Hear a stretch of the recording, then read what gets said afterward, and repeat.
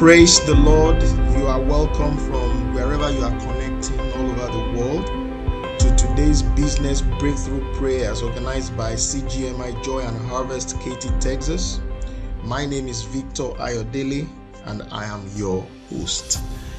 We thank God for His goodness and mercies in the lives of everyone from when we started looking at Dream Seed. We've asked God for wisdom for direction, and we prayed concerning our business, whether you are a business owner or you are an employee. We prayed yesterday. Today we'll still continue to pray, but first we want to give God thanks for His goodness, for His mercies, for all that He has done for us, making us to excel in our jobs, making us to have breaks in our businesses, breaks that all otherwise will not come through except for His intervention. So let us just thank Him as we set out for today's prayers. Let's just thank Him first. Father, we give you praise. We worship you. We thank you for all that you have been to us.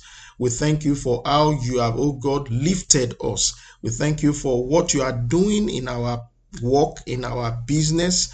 Lord, we thank you for, oh God, what you are helping us to achieve. We recognize your hands in our lives. We recognize, oh God, your interventions in all that we do. In fact, Lord, we recognize that we are what we are by your grace, and we are thanking you for that. Accept our thanks, Heavenly Father. In Jesus' mighty name we have prayed. Amen and amen. So today we want to focus on the factor called favor. We want to focus on that factor called the help of God. That's what we want to focus on today.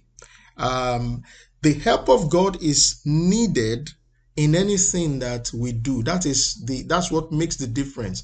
The Bible says that except the Lord builds a house, they labor in vain that builds it. Except the Lord watches over the city, the watchman watches over in vain. So when God is inside the matter, the equation changes. The outcome is already predetermined. And how does He inject Himself in our works, in our businesses? Is by the virtue of His favor, is by the virtue of His help, is by the virtue of His goodness. In Psalm 90 and verse 17, it says, "Let the favor of the Lord our God be upon us, and establish the work of our hands upon us." Yes, establish the work of our hands. We are going to pray that prayer now. We are going to remind God that we are His children, and He has already destined us to showcase His goodness, to showcase His glory unto the world. So we are going to ask Him that His favor will be upon us. His favor will be upon the works of our hands, and they will be established in the name of Jesus. Shall we lift our voices and begin to pray? Father divine, we want to thank you according to your word in Psalm 90 and verse 17. Let your favor, O Lord, be upon your people that are in this meeting this afternoon. Let your favor be upon each and every one. Let your favor, O God, be upon the works of their hands, such that it will be established in the name of Jesus. Let your favor erase doubt. Let your favor erase inadequacy. Let your favor cover up for your people in the name of Jesus. Let your favor strengthen them. Let your favor bring them to places where they will be assured more victories in the name of Jesus. Thank you, Father, because the works of their hands shall be established in the name of Jesus. We give you praise and we give you glory. In Jesus' mighty name we have prayed. Amen. In 2 Chronicles 26:15, let me read that place. "And he made in Jerusalem engines invented by cunning men to be on the towers and upon the bulwarks, to shoot arrows and great stones withal. And his name spread far abroad, for he was marvelously helped till he was strong." He's talking about King Uzziah. We are going to thank God that we will receive the help of God that will make us to be strong in our businesses. We will receive the help of God that will make what we are doing to become strong, for our ends to become strong in the business that He has given to us. It will not happen by your own effort. It will not happen by your struggling. It is when God release help unto you through men, through people that will favor you. So let us pray for that. Let us thank God that in your place of work, in your business, in your relating with associates, that God will favor you with those that will strengthen your hand, with those that will help you in the name of Jesus. Shall we lift our voices and begin to pray?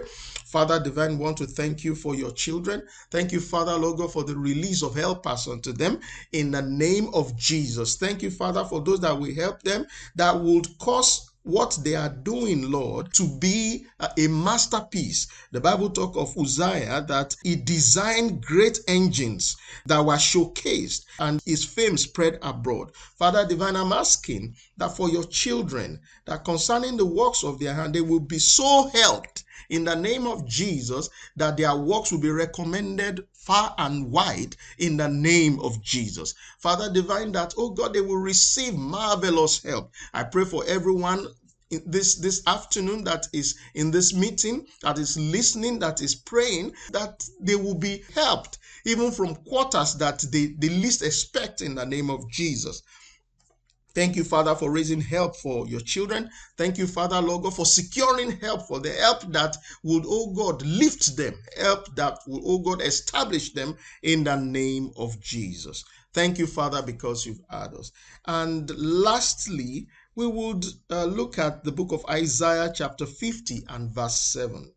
It says, because the sovereign Lord helps me, I will not be disgraced. Therefore have I set my face like flint, and I know I will not be put to shame.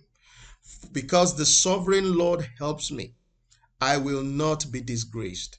Therefore have I set my face like flint, and I know I will not be put to shame. God is saying here that He would cancel anything that is set to put you to shame, that thing will not be empowered. So in your businesses, in your place of work, whatever you are involved in now that looks as if this does not happen, it's like, oh, I'm in serious trouble. God is saying that He's going to intervene in the name of Jesus. Let's begin to pray. Let's lift our voice and let us claim that word of the Lord for us, that He will help you. You will not be disgraced, that He will be there, that the Lord will cause His intervention to come towards you in the name of Jesus. Father divine, thank you for your children. Thank you because your intervention will come unto them in their businesses. Thank you because your intervention will come unto them in their place of work. Lord, in all that they lay their hands upon to do, they shall not be put to shame. They shall not be disgraced in the name of Jesus. Rather, they will be elevated. Rather, oh God, Lord, they will be promoted. Rather, oh God, their businesses will do well. Their businesses, oh God, will be established. Their businesses will excel in the name of Jesus. Thank you because you've heard us. We give you praise, Father. We give you praise. Shall we begin to thank Him because He's sending helpers your way? He is causing things that was meant to derail you.